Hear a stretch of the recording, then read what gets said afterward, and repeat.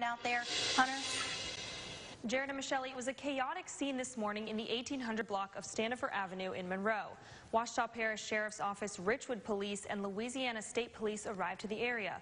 One person was injured in the shooting and taken to the hospital. The victim is not being identified at this time. Neighbors say they're alarmed that something like this would happen in their neighborhood. Yeah, what is going on? Like, why are so many cop cars in our neighborhood? And then I heard that, like I said, that someone's been shot in the shoulder. You ran that way, and they said there was blood stains in this graveyard. Ouachita Parish deputies have arrested Aaron Dwayne Kelly. He's charged with 2 counts of attempted second-degree murder, 1 count of an armed robbery, and 2 counts of drug possession. As information comes, the story will be updated on myarclemis.com. In the studio, Hunter Elise, NBC 10, your local news leader.